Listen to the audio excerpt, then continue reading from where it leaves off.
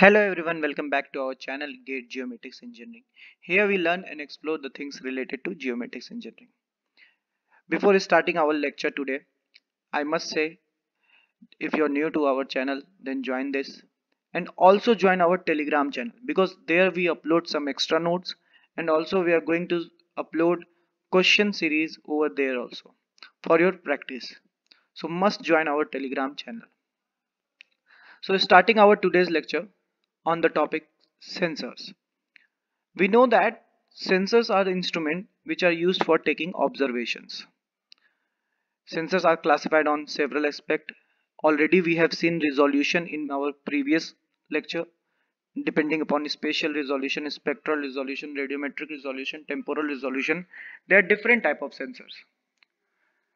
In this lecture we are going to see sensors on the basis of energy source, sensing mode and product output. On the basis of energy source, there are two types of sensors, active and passive. On the basis of sensing mode, scanning type and non-scanning type. On the basis of imaging, what type of output it is giving sensor, imaging and non-imaging. So let's see them one by one. On the basis of energy source, passive sensor. Passive sensors are the sensors which do not have any their own source of energy. They rely on some other source of energy. They don't have their own source of energy. They rely on something. It can be sun solar's energy or emitted radiation from the objects. So because of it, if some sensors who have dependency on sun solar energy, they are not able to give output at night. They are not able to give observation at night, but those who are depending upon emitted energy, they can give observation on night because objects emit radiations in day and night both, but sun is not available at night. So those sensors which are who are depending upon solar's energy are not able to give observation at night. Next, active sensors have their own source of energy, and due to which they can give observation at day and night both. These sensors enlighten the targets by their own source of energy. They send the radiation towards target and then reflected back radiation is observed by them, and then further processes happen. So these sensors are better than passive sensors. They have uh, observation in day and night both. Moving further, on the basis of product output, imaging sensors and non-imaging sensors are there. As per their name, imaging sensors are capable of producing image of earth surface and they are not capable of producing image. So in imaging sensor we can identify which is the building, which is the forest area, which is the water body. We can identify by watching over that. But in non-imaging sensor, we can't identify which thing is what because their pixel values represent depth, either depth, distance, radiance, this kind of things. So we are not able to identify which feature is this, which feature is that. So some of the example of imaging sensors are digital camera on satellites, synthetic aperture radar, real aperture radar. These are the imaging sensor. Non-imaging sensor, microwave altimeter, laser water depth meter, gravimeter, etc. Now moving further, type of sensors on the basis of their sensing mode. Scanning type sensor, non-scanning type sensor. Before seeing this, we will see what are the important components of sensor because this will help in understanding scanning type sensor and non-scanning type sensor. So in components of sensor we will see four components. There are various components, but we will see only these four because these are important, these are good to understand. One is dispersing element, filter, spectrometer and spectroradiometer, and detectors. Let's see them one by one. Dispersing element. Dispersing element is a part of sensor which is used to disperse the incoming radiation into several wavelengths. We have known, we have also done in our uh, early grade schooling that prism is used to give seven different color of several different rays from white light. So this dispersing element is doing nothing but dispersing the incoming radiation into several wavelengths into spectrum.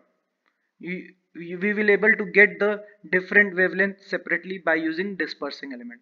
So there are two types of dispersing element used in sensor. One is prism, which works on the refractive index phenomena of refractive index, and another is diffraction grating, which works on the phenomena of phase difference. So these two dispersing elements, either one of them is used in sensors for detection of detection of wavelength separately. Now moving further, filters. Filters are used to transmit a specific range of wavelength. Means by using filters we can transmit a specific wavelength. Means for example, these are the infrared, these are the visible, these are the microwave. By using filter before sensor, we can pass our desired wavelength only to the sensors. So filters works in this way. There are several type of filters: long wave pass filter, short wave pass filter, band pass filter. Depending upon the which wavelength it is passing towards sensor, there are long wave, short wave, and band pass filter.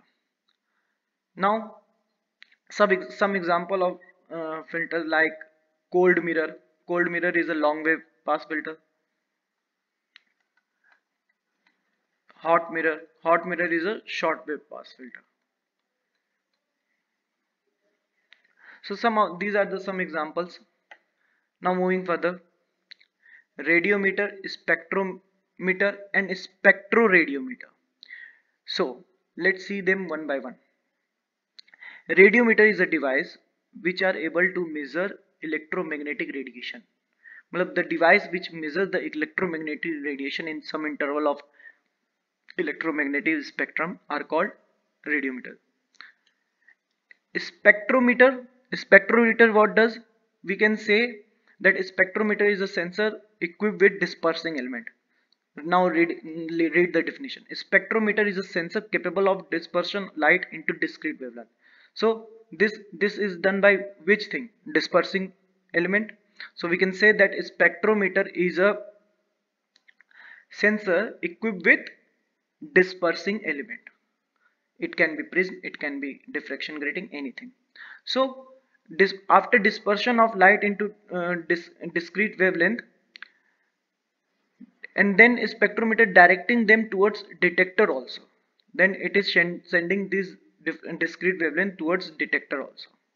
So we have read radiometer and spectrometer. What is a spectroradiometer? By the name you can say that it is a combination of both radiometer and spectrometer. So it does the same thing also. Spectroradiometer is a device which collects the dispersed radiation. Means the radiation is already dispersed using a spectroradiometer in bands rather than discrete individual wavelength. So it also collect the electromagnetic radiations, and also it is capable of dispersing light into discrete wavelength. So it is a combination of both radiometer and spectrometer. Now moving further, detector. This thing is important because if we understand detector, we will understand scanning and non-scanning system of sensors very easily. Detectors are elements which are used to convert this energy into electric form or electric signals. These energy, when incident on detector gives a voltage output which is used to store the radiation and also used for transmission of radiation over several places. Some of the detectors which we use are photo emission detector, optical excitation, thermal effect detector. Thermal effect detector consists of thermal barometer, which is used for purpose of temperature detection and all. And then using these detectors in several ways, image acquisition is done, like using single detector, using linear array of detector, using area array of detector, and so on. We will see this in one by one. First, image acquisition using single detector. In single detector, what we do is, image of some area is acquired by moving this detector in two direction. Once this detector is moved over two direction, x and y, then the whole area will be covered. For example, see this. If this is the detector sensing this portion and moving there this portion, then one by one this will acquire this area, and then another direction is this, then this will acquire this area, and the whole plot will be covered. So this detector needs to move in two direction. One direction is done by rotation of its axis with help of rotating mirror. One direction is done by rotating mirror. By rotating that, detector covers the one direction, and another direction is done by platform motion. Platform is moving in one direction, so one direction is done by platform motion. So in this way, single detector is used for detecting the image of area. This type of technique is inexpensive. This type of technique is inexpensive but slow, because detector needs to move in x direction and y direction for covering the whole area. But because we are using single detector, it is very high resolution image we obtain. Next, moving further, image acquisition using linear array of detector. In linear array of detector, what happens? One direction is completed with help of arranging detectors in one line. Now we don't need to move or rotate the detector in one direction to cover this x direction. This linear combination of detector will occupy the image from this whole region at once, and this will cover one direction, and then another direction will be done by platform motion. So it is quicker than previous one, because in this only one direction need to be moved, and which is done by platform motion. So linear array of detector is very frequently used in airborne and spaceborne imaging. It is faster than single detector, and both single and linear detector both work as a scanning technique. We will see the scanning technique, and then we will understand why I am writing this line here. Now moving to next part, that is image acquisition using area array of detector. In area array of detector, detectors are arranged in two-dimensional way. Detectors are arranged. So once these detectors are placed over a portion of land, it will give a two-dimensional image of the land in one go. So it does not need to move either in the direction of x or y. So it will give just image in one go. So this type of detector is called non-scanning type. This is more quicker, but this is not used because it gives low resolutions and it has limited uses. So it is mostly used in aerial cameras and nowhere else. It is a non-scanning type technique. So this is all about detectors. Next thing we are going to learn is scanning type sensor and non-scanning type sensor, but we will see this in next video, because this video is getting lengthy, and also I want you all to understand the process of image acquisition using detectors. And if you are getting any kind of doubt, then please contact with us either in mail or in the comment. We will solve all the doubts. And again I am saying, join our Telegram group, because we are going to give some questions regarding our modules, and by solving those questions you are able to wash up your theoretical knowledge, which is helpful for your gate examination.